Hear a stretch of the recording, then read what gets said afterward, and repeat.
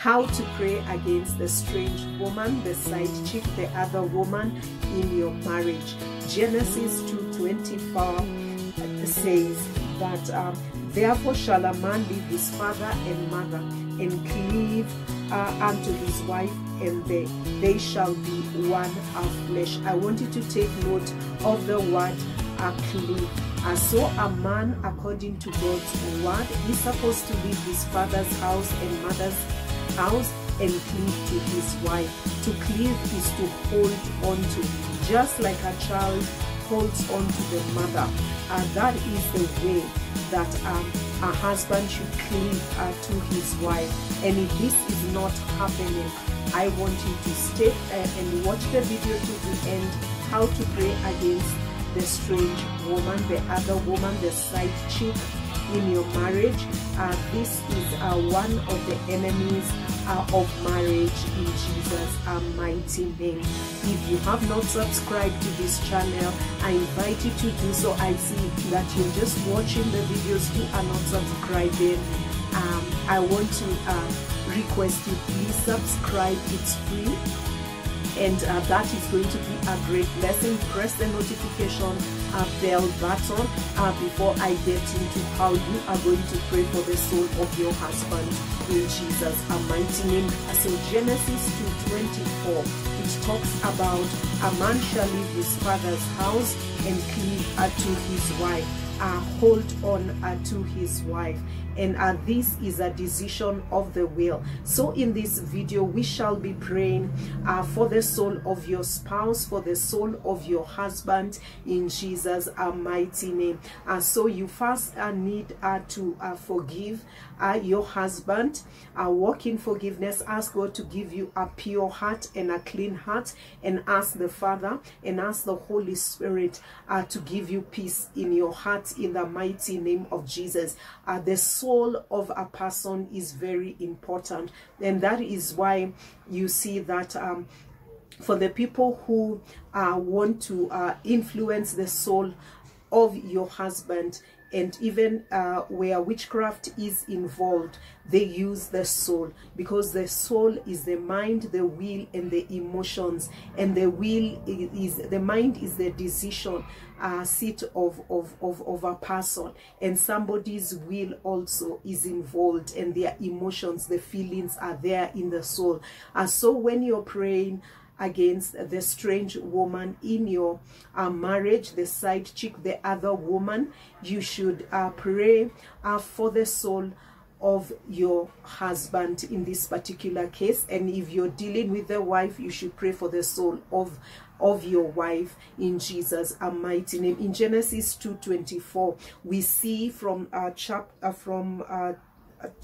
from verse 2, and Adam gave names to all cattle and the fowl of the air and every beast of the field, but for Adam there was not found any help meet for him. So when Adam was naming the animals, he was given this assignment by God. He did not find a suitable helper, and that is one of the roles of the wife, and that is why we are praying for the soul of the husband in Jesus' mighty name. So it continues to say, as you go down, and the Lord caused a deep sleep to fall upon Adam, and he slept, and he took one of his ribs and closed up the flesh thereof. So we see that God took something out of Adam, so they were compatible, and that is why that is why in verse 22 it says, and the rib which the Lord had taken from man made he woman, and brought her unto the man. So God is the one who gives you a wife. It says, he who finds a wife finds a good thing in Jesus' mighty name. So if your marriage is under attack of the strange woman, the other woman, the side chick, one of the things that you can do is pray for the soul of your husband in Jesus' mighty name. But you must first ask God to cleanse you, to forgive you. And you must forgive also your spouse. You must forgive your husband. Have a pure heart. The word of God in Psalms 51 says, create within me a clean heart and renew the right spirit. Because you do not want to pray from a place of unforgiveness, from a place of bitterness. You want to pray from a place of wholeness in Jesus' mighty name, because the word of God also says we should have a gentle and a quiet spirit, a spirit of peace. And where there is peace in your soul, the prayers over the soul are going to be effective in Jesus' name, because Jehovah Rohi is the shepherd of your soul. So once you repent and ask God to just forgive you, forgive your husband, ask God to cleanse your soul by the blood of Jesus. I've shared several videos, an entire playlist on the strange woman. Please, you can watch them here or here, and that would be a great blessing. Then you can follow up on this video.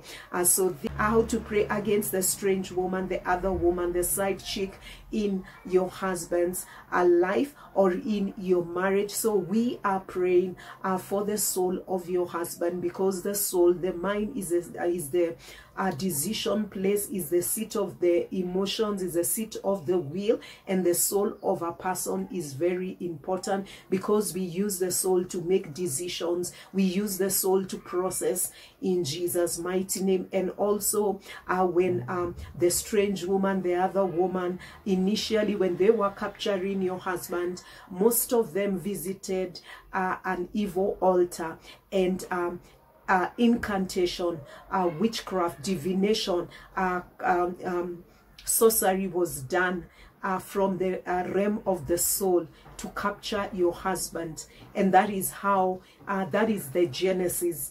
So, and then it was from there, that is why you find that it progressed and it emanated from the soul. So you have to not only pray for him, but you pray for his soul in Jesus' mighty name, because witchcraft is about manipulating the will of a person. It is forcing a person, having to shift their will through either manipulation, through suggestions, all manner of manipulation to shift, to influence the will of a person against the person. So that is why we are praying for the soul of your husband in Jesus' name, from a pure heart, from a clean heart, with wisdom, with understanding, asking the Father to cleanse us, asking the Holy Spirit to overshadow us and to give us peace in Jesus' mighty name. And so from this, now we see also that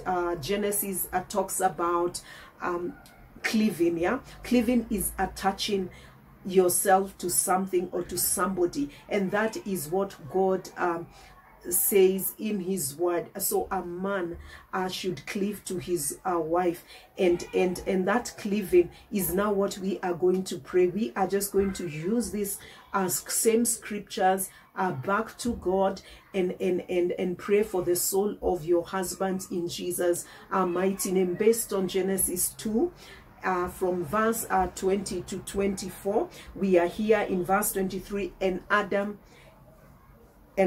said, "This is bone of my bone." So your husband and wife is bone of your bone. Yeah, you are made. There's a component that comes out from your husband to you. That is why God removed the rib from the man and made woman, so that there is a connection. That's one of the places where not only the soul comes into connection, but the body. That's why it says they become one flesh. They don't become one spirit, they become one flesh. And also because of the cleaving, their soul begin to be tied together in Jesus' mighty name. So we are praying against the strange woman, the other woman, the side chick in your marriage, in Jesus' mighty name. Remember to like, share, comment down below in Jesus' mighty name, and follow for more. If you have not subscribed to this channel, I invite you to do so. I see that you're just watching the videos, you are not subscribing. I want to request you, please subscribe. It's free, and that is going to be a great blessing. Press the notification bell button before I get into how you are going to pray for the soul of your husband in Jesus' mighty name. Remember to like, share, comment down below in Jesus' mighty name, and follow for more.